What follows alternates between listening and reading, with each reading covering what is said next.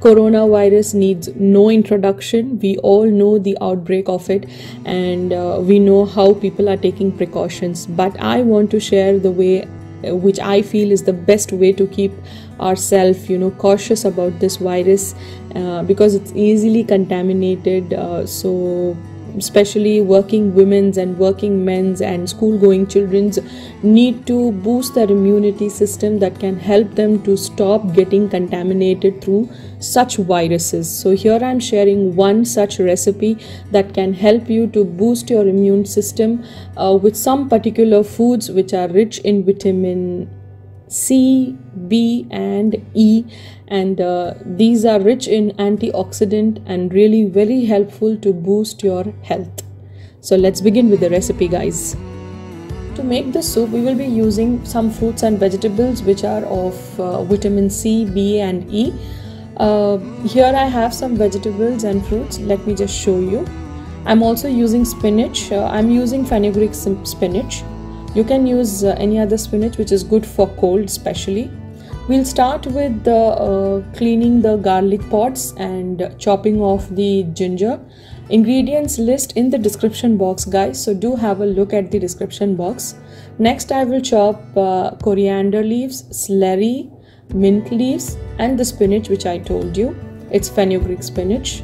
I have washed my pot in a nice hot water and I'm going to add the ingredients to it.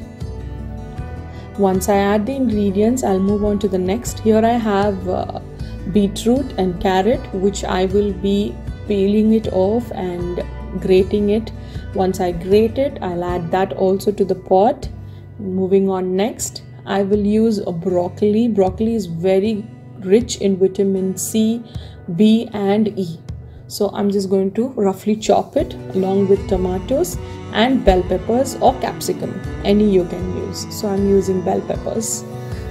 So add this to the pot and add around 2 to 3 teaspoons of black peppercorns and rosemary for nice essence, and then water. Here I'll be adding at least 5 to 6 glasses of water, because when I start boiling it, I want to reduce the water to half of its total quantity which I will be adding in. So if I'm adding 6 glasses of water, I will be extracting minimum 3 to 4 glasses of drink from this vegetable broth.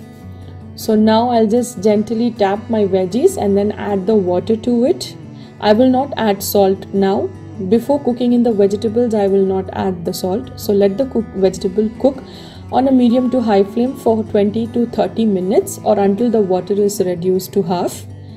I think the veggies are beautifully tendered and they are cooked very well, and even the water has reduced to half. Now it's the time to add the salt.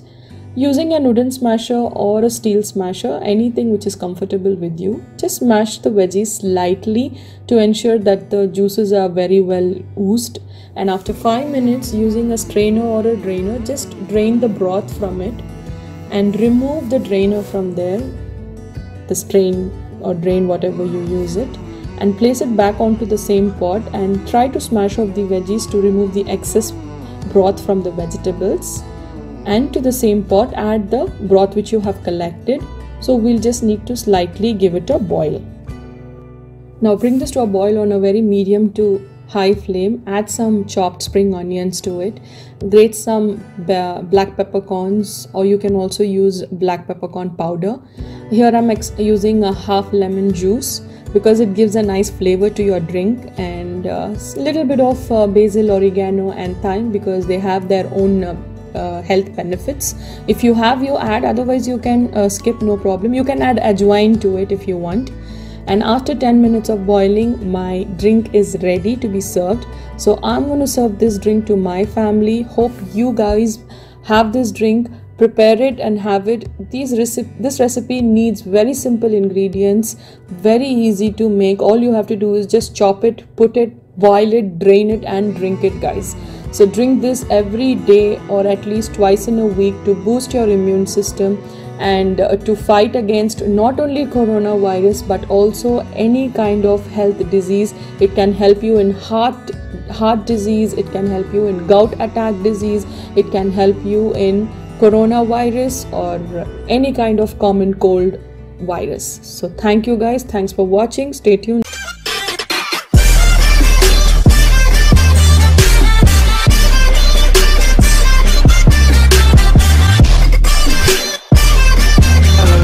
Caught in the crossfire.